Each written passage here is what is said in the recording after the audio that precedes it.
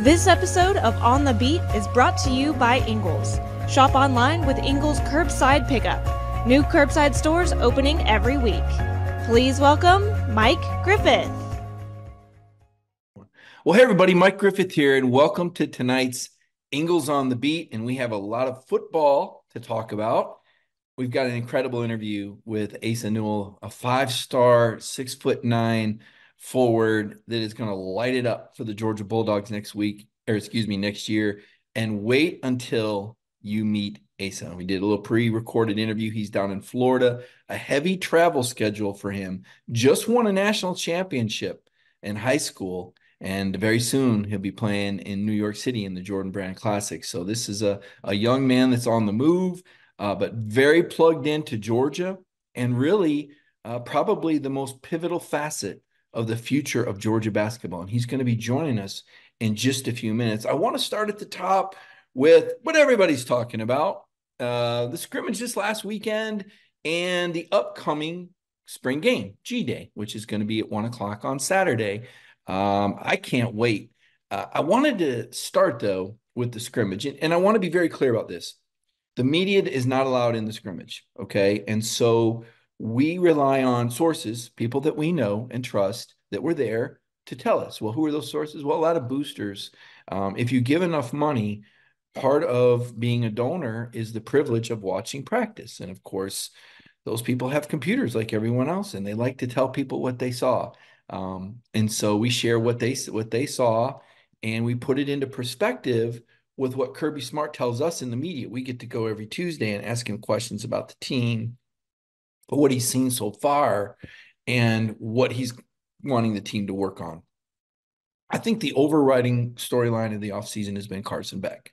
Whether it's Carson is a co-favorite for the Heisman Trophy, Carson buying a Lamborghini and just saying it's just a car. He's a car guy. I mean, let's face it, that moved the needle. People kind of go, oh, yeah, Georgia's got the Lamborghini car guy. Or Carson, more specifically for this week, trying to work with some new receivers. Georgia lost three of their top 4 pass catchers. Brock Bowers, obviously an incredible force, almost a superhero, like Superman. His teammates didn't even believe. They say he's not real. I mean, they say he's not real because he runs so fast, because he catches everything, because he's got such great balance, and he saved the day so many times. He's gone. Ladd McConkey was so explosive, game-changing speed, impossible cover.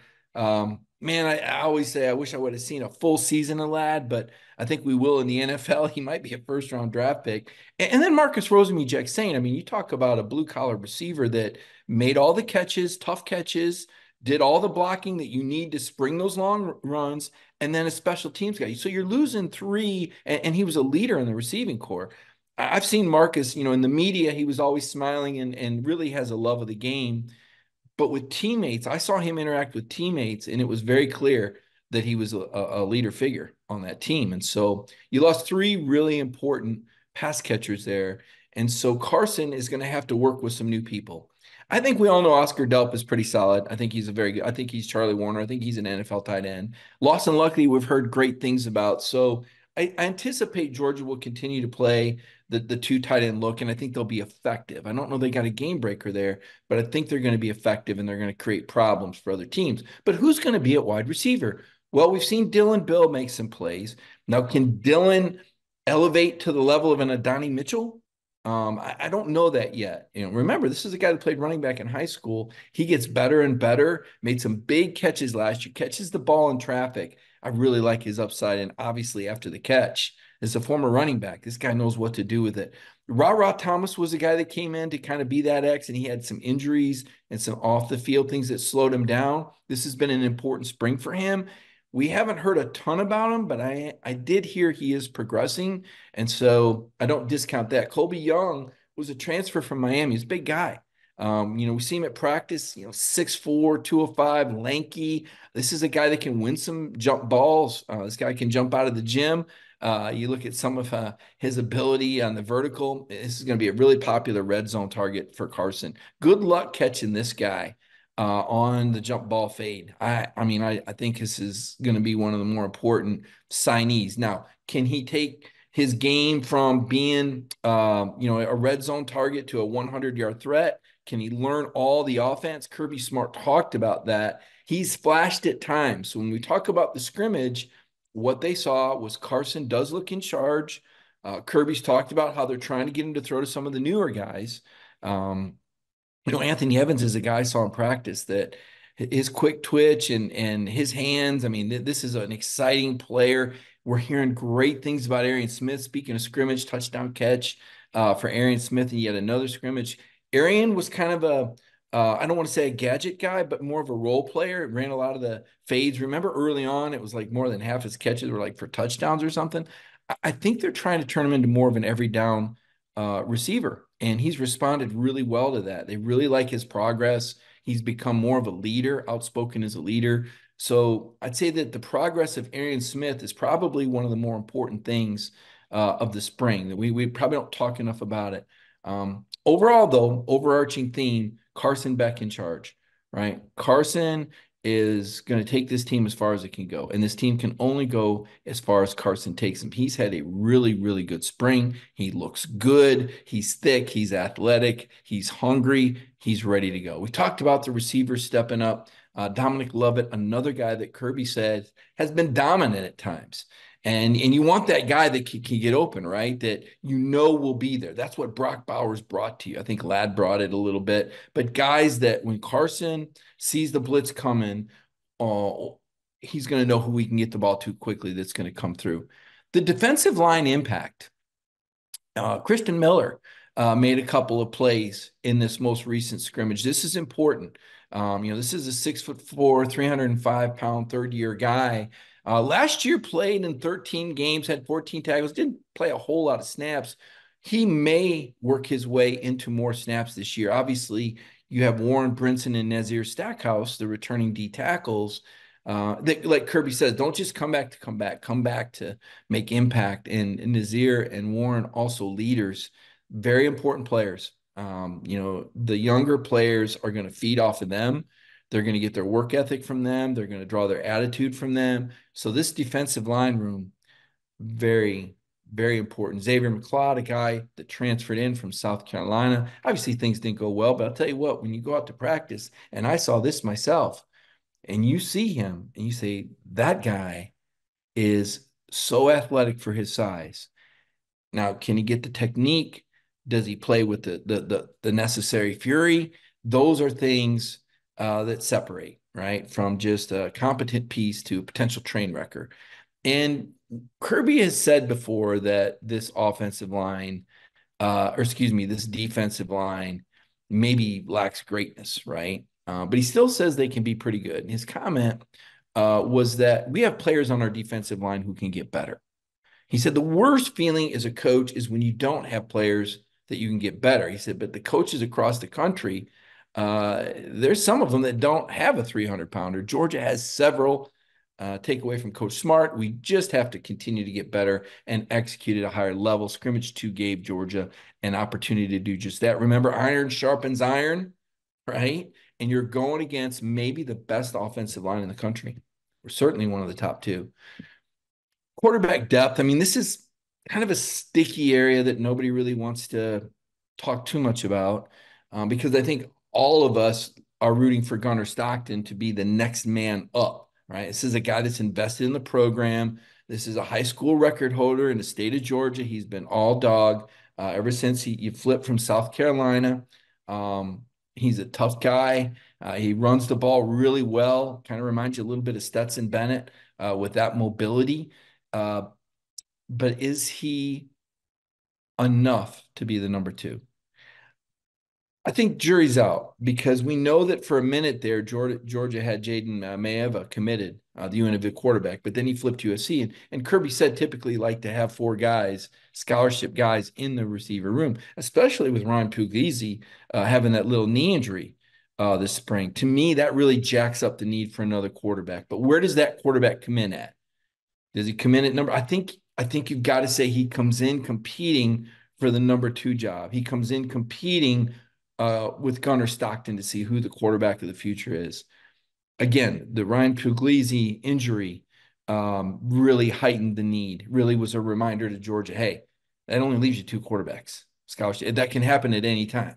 Now, I don't think Ryan's injury is debilitating to the point where he's going to miss time next year, but it was a reminder of how fragile that position is. And we've seen it. We've seen Georgia go through quarterbacks. I mean, it's very well documented that Stetson Bennett was not the plan. Okay. He was plan B and plan C and plan D. Now, once he had his opportunity, he became a Heisman Trophy finalist and won 2 MVP trophies.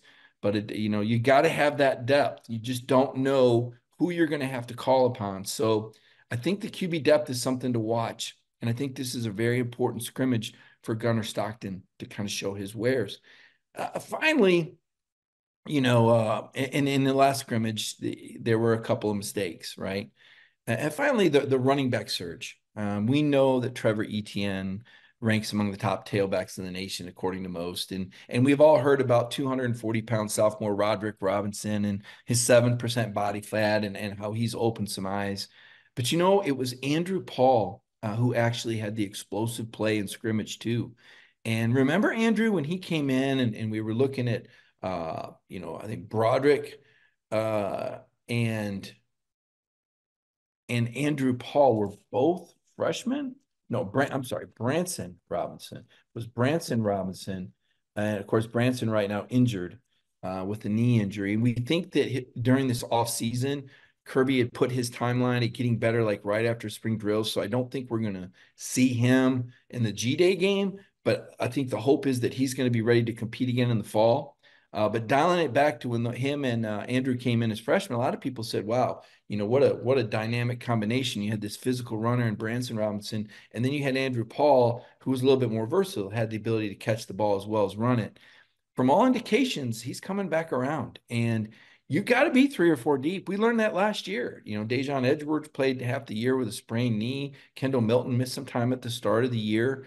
We mentioned the Branson Robinson injury, and he was out. Andrew Paul was still working his way back. I mean, Cash Jones is a walk-on, was getting quality snaps. So this running back room is evolving. It's going to get better. By the way, Nate Frazier coming in, great running back out of Mater Dei High School in California. So the surge of that running back room, I think is going to be really, really important. And I can't wait for G-Day game to see what happens and who shines and who stands out and how does Kirby use these guys? You just never know what Kirby's going to do. Does he try and hide some things? Like I wouldn't think he's going to show some of the feature plays with some of the leading receivers. My guess is he'll probably have Carson working with some of those incoming guys early to try to get them more involved.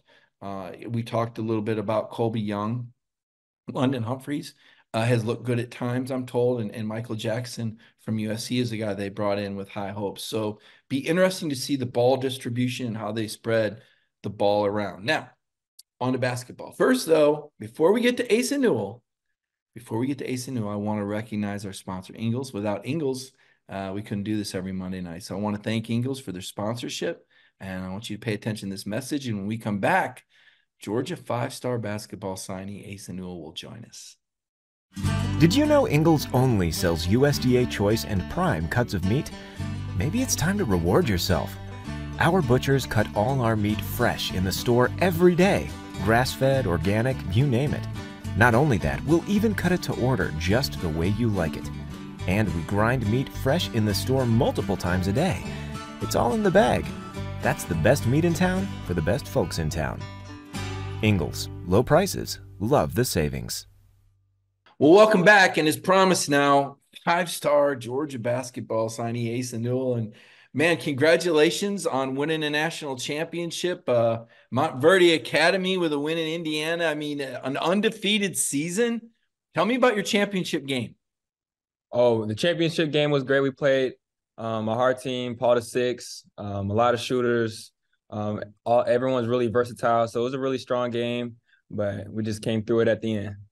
Yeah, well, Georgia's getting a winner. I know a lot of Georgia basketball fans, Georgia sports fans in general, have had you kind of circled. You've kind of been a guy that's been talked about. A lot of people, let's hurry up and get to next season. Well, now wait a minute. Mike White and the Bulldogs this year, Asa. Let me ask you, you got a brother on the team, obviously. Jaden, you keep up with him. What did you think about the way Georgia basketball finished up this season? Well, I feel like they did a great job finishing up in the NIT, knocking off Xavier and Wake Forest. It just shows, Mike White knows how to win in a tournament setting, and also momentum into next year. Yeah, and you're a guy that, I mean, you had opportunities. I mean, Alabama is a Final Four team, and they tried to get you Auburn and Bruce Pearl. He's done some great things there, and yet you choose Georgia. What did you see about Georgia that brought you to the Bulldogs and putting your basketball fortunes behind Coach White? I have a lot of trust with Coach Mike White. What he did at Florida, and then coming to Georgia. It's hard. It's really hard to come to a team. Before Mike White, it was a losing season. But to come and flip, a team to above 500 last year and a 20-win season this year, he's just doing a fantastic job. So I know he just needs pieces like me, to push him to the edge, and that's what I want to do. I want to turn Georgia basketball around and put it back on the map. Well, I mean, you're the guy for it. I mean, you're a winner. You won a national championships this year. You've played with other high talent players, and you understand, what it takes when, not everybody can shoot every time down. Not everybody's going to get 32 minutes every night. You understand how the highly talented players, I guess, work together. And I guess with this portal, I'm curious. And I don't know. I don't think they're company secrets, but I mean, you're going to have an idea of some of the guys that George is going after. I would think you'd probably be a guy that, if I'm Mike White, I'd say, hey, man, can you get on the phone and call this guy? Or can I have this guy call you? I mean, what's that? You're kind of a recruiter right now, a little bit, aren't you? I'm almost a assistant coach right now. I tell Eric Pastrana I'm the best recruiter in the nation. Sometimes Coach EP or Mike White tells me to, hey, text this guy. And let them know that we want you really bad. And, I do. So. Yeah, that's cool. It is cool because they know you're coming. They know Georgia's got the 5-star. They saw what Georgia did, with some talent. And I kind of looked at it like, I think they got the most out of the guys they got. I mean, you think about some of the players had played at maybe smaller programs and not the Power 5. And then you think about some of the players that were maybe backups other places and had a chance to start. And they kind of, and then there was a few freshmen. I mean, Blue Kane, Silas Demery Jr. These guys got better as the year progressed. None of them faded. I mean, it was almost as good as they could do. But then there would be guys like I'd see like you on other teams. I'd go, man, this guy's just lights out. I guess I would ask you, brag on yourself for a second here. What do you think you can bring right away? I know you're going to get better as time goes by. We saw that with Anthony Ant-Man Edwards. He got better even as that first season went by. But what do you bring immediately? And then what are some things you think you'll work yourself into at that level? I think I bring a winning culture, to the team because I know what it takes. I also, I'm a presence. Like I'm a defensive presence. You're going to know I'm there. I bring energy. I'm an energy guy, throughout in practice. I'm a leader, and, I can stretch the floor. And some things that I'm going to work on is I want to work on my handles. Being as tall as I am, I got to get lower. I'm going to get in the weight room, get stronger with Coach Crane. And, yeah, that's pretty much it. I'm thinking of Tobias Harris. I covered Tobias at Tennessee. Tobias was a tall guy that could shoot, that brought a winning I'm getting a comp here. Let me see if that plays out. If you want now, Tobias in the NBA is a grown man now. A lot of people tell me I play like Chris Bosh. Bosh is wow. Yeah, lefty, knock it down, strong. So a lot of people tell me that. All right. Well, I'll tell you, I know Georgia will certainly take that. What's realistic though? With the portal, and there will be roster turnover. We know that. We don't know to what extent, but I think last year, I want to say maybe it was an average of 8 or 9 guys flipped on every team, which was, I want to say maybe 50% of rosters. So teams can get better right away and really fast.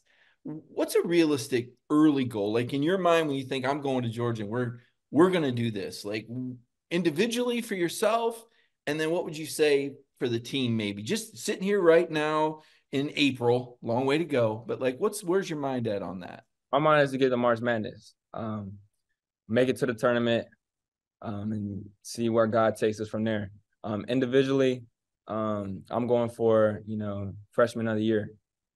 My standards are high for myself, and I hold myself to those standards. Yeah. Well, like I said, Ant-Man was great to work with. I don't know if you've had a chance to cross paths with him yet, but like you, a very charismatic guy, confident, but not cocky. He knew how good he was, and he brought a real winning attitude. We'll never know what Ant-Man could have done because that was the tournament that was ended by COVID, unfortunately. Mm-hmm. And Ant-Man, interestingly enough, Asa, had committed to saying that even if Georgia just played in the NIT, he was going to play out the season, even though he knew he was the number one pick. I don't know how many people know this, but your family actually lived in Athens, real close to campus. In fact, what do you remember from your time in Athens? And do you think that played a little bit of a role in you and your brother being here? I think it definitely did play a role. It felt great to be back home in Athens, Georgia. Some of my early memories, I know my Nana, who's not here with me anymore, Jacqueline Mitchell, she worked for the university, but, she would always, take her to her job. She would schedule piano lessons in the music building and would take piano lessons. I was on the swim team with the swim dogs. But there's just, growing up on campus, it just felt like it was right to be back. Are you a better swimmer or piano player? I'm gonna say swimmer. I wish I could still play the piano. I kind of lost it, but any other hidden talents other than basketball? Hidden talents. I like to tell myself I can sing, but that's not true. But nah. Well, we'll find out when you make it to the league. You're gonna be one of those guys in the studio probably checking it out. That's right. Who would you want to collaborate with? I'll probably collaborate with Lil Baby. Probably Lil Baby. Okay. All right. I got you. No, that's good stuff. That's going to be fun. As far as the guys that are on the team right now, obviously you're close with your brother. Have you made any friendship or any bonds with the guys that are there now? Have you been talking to anybody a lot? Yeah, probably not a lot. I'm close with BK. He's my brother's roommate. Just being up in Athens, I'm with him all the time. But yeah, I don't have anyone really I text, but if I see him on the gram, I like to show him love or say what's up to him. But yeah. No doubt. So what's next for you? You got a little break in here. You just finished winning a national championship in the high school ranks. What's next for you coming up here? Actually tomorrow I leave for the USA team Hoop Summit. So I'm gonna be flying to Oregon and playing in that game. And then I got the Jordan Brand Classic in New York, April 21st. So those are my two last high school events. And we're gonna put on a show. You yeah, that is going to be exciting. April 21st, you say that's in New York? Is that Madison Square Garden? I'm not sure. I'm not sure. Check that out. There's a few venues there I've been to in that New York metropolitan area. Wow, it's all coming fast. When do you arrive on the Georgia campus? When do you get plugged into Athens? I think June. I think June is my date. I'm not sure. I'm gonna have to check. But I know it's gonna be in the summer. But it's coming up. Life's moving fast. I just played my last high school game on Saturday. I'm like, man, I'm just trying to take everything in. I'll take. Well, you know what? Before this interview, and I'll let you go here in a second. You were talking about Calipari's move to Arkansas, and here's a guy that's been with Kentucky for so long, and of course with Memphis. But all these moving pieces. How does and obviously, this is your generation. You're one of the young guys dealing with this. How for you, does it even seem a little frantic, or is this like, this is just the real world now? I feel like it's just the real world now. With NIL and, the transfer portal, everything, you just really have to have a lot of faith with everything, just trusting God, that he's going to put the right pieces together, in a team. But I just feel like, it's hard. It's really, really hard for the coaches and, players to, try and make the right decision on someone. It's changing the whole landscape, of college basketball. You're not really going for, you're still going for high school recruits, but you also, hey, maybe I can get a guy, a 4-year guy who's a grown man who's been playing at this level, and maybe not take, a freshman who's trying to go one and done. Yeah, Someone who has more experience. Yeah, and if you're on the team, I guess this is where the trust in your relationship with Coach White comes in. Like what are we looking for next year, Coach? Right? I mean, you got to know that's why your involvement right now is really pivotal. Right, it is pivotal. Yeah, that's exciting. Well, man, good luck to you. This is going to be a fun week for you out there, and then in the Jordan Barron class. I mean, that's right around the corner. I mean, we're talking April 21st. That's just man, a couple of weeks away. Well, I know Georgia fans are really excited. Is there a number reveal? Do we know your number yet? Have we put that out anywhere? Oh, my number? I'm gonna be wearing 14. Okay. All right. I wondered about that. So we'll be looking for that in the UGA bookstore. They might even have the jersey here before you get here, man. Everybody's been waiting on this, Asa. Maybe. Well, tell your father, Justin, how much I appreciate it. It's so important for players like yourself. You've been on the map a long time. It's obviously important, to have someone that can, help represent you and get you squared away. I know you guys are a team. It's like Team Newell over there. It's been pretty awesome. So thank you very much for your time here on DawgNation, and I know the fans are really, really looking forward to it. Yes, sir. Thank you for having me. Thanks again to Asa. Now, I want to take this moment to recognize our sponsor, Anytime Heating, Cooling, and Plumbing. And right after this message from Anytime Heating, Cooling, and Plumbing, we're going to go over our Who's Hot and Who's Cold segment, and there's going to be some surprises. Stay with us. Want to make sure your family stays comfortable all year long? Our family of trained comfort specialists are available anytime to service or repair your system. Or it may be time to replace your old units with a new trained HVAC system. We are a locally owned family business, and we carefully select the technicians who we send into your home. At Anytime Heating, Cooling, and Plumbing, we are large enough to handle all of your HVAC and plumbing needs, but small enough to care. Call today to take advantage of our 3-visit annual maintenance plan. Welcome back. It's been a great show. Obviously, really enjoyed that segment with Asa Newell, a 5-star signee for Georgia basketball. And, of course, the 5 keys on the scrimmage and the takeaways as we get ready for G-Day. And it just doesn't get any hotter than Georgia football right now. They're the preseason #1 team in all these way too early polls. Nothing's going to happen that's going to change that. They have the co-Heisman Trophy favorite in Carson Beck, a guy that I think is the most talented Georgia quarterback since Matthew Stafford. And we'll see how Carson matures and asserts himself. I think that's something that's part of the growth process that Mike Bobo has been working on there with Carson Beck. So that's going to be red hot. It's a 1 p.m. game.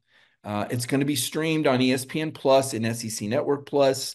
Contact your local cable provider or just Google streaming and ESPN Plus and SEC Network Plus, and you'll see how to watch it there. Of course, you can check it out at the stadium as well. DawgNation will be there. We will be very well represented with Brandon Adams doing his pregame show from the bookstore. Look forward to stopping by there. I think all of the DawgNation reporters and analysts will be out there to check things out. And there's a lot to look at. You talk about hot. Carson Beck has had a fantastic spring. Just can't say that enough. This team can only go as far as Carson takes him. But we're hearing good things about Arian Smith.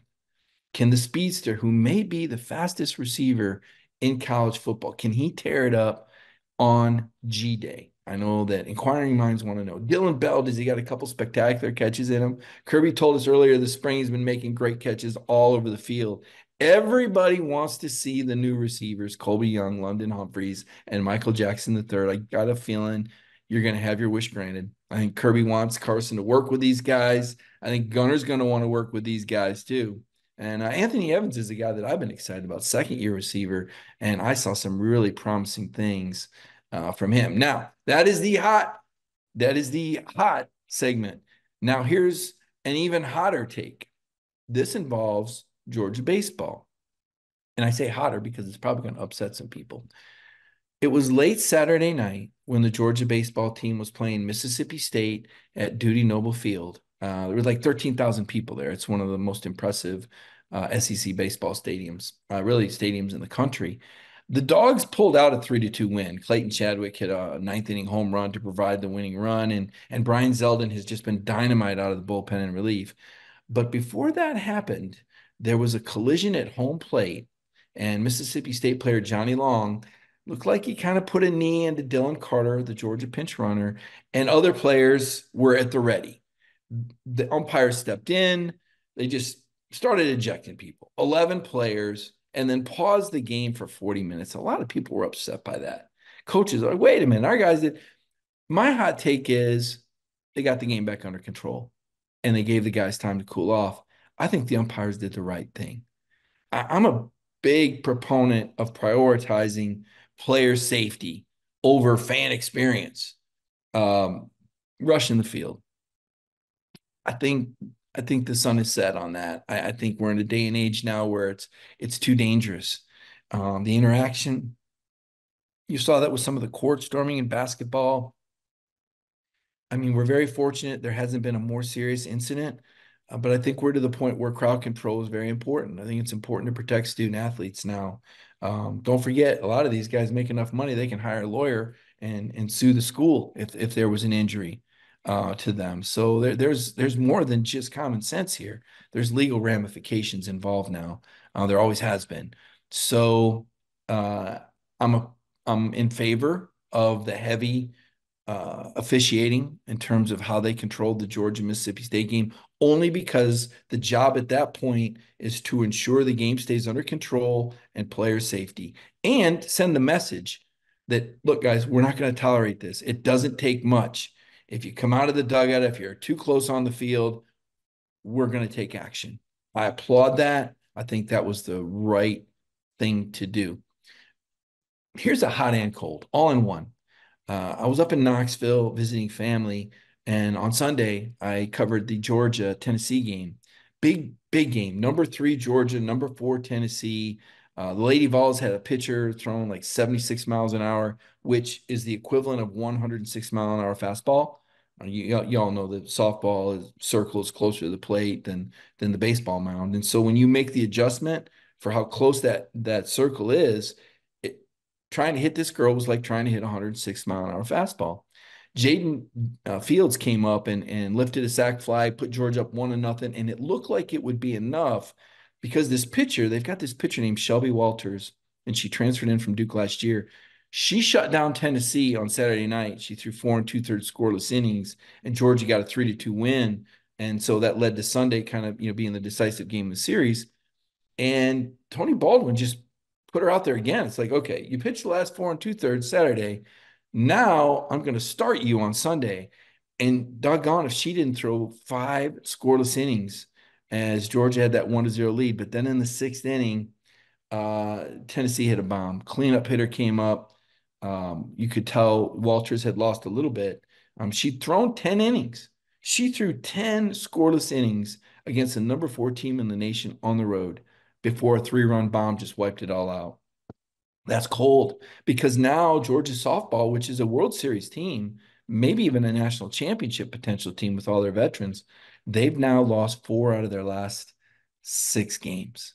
And that's cold. And they'll be playing in Lexington this weekend. So we'll keep an eye on baseball. Baseball lost that final game of the state game against Mississippi State. You know Wes Johnson's team, though. They're so competitive. They're going to bounce back. And then the softball with the high standards, looking to be a World Series team. That's going to be something to check out. And then right around the corner, Asa Newell says he's going to be on campus in June, and he's already doing some recruiting. So I don't know how to classify the transfer portal in here, but it's happening. It's happening, folks. Between now and May 1st, there's going to be turnover on the basketball roster, and Kirby's let us know that these players, even though the portal doesn't officially open for football until the 15th, he said, all I know is when they come to me, they already know what they're going to do most of the time.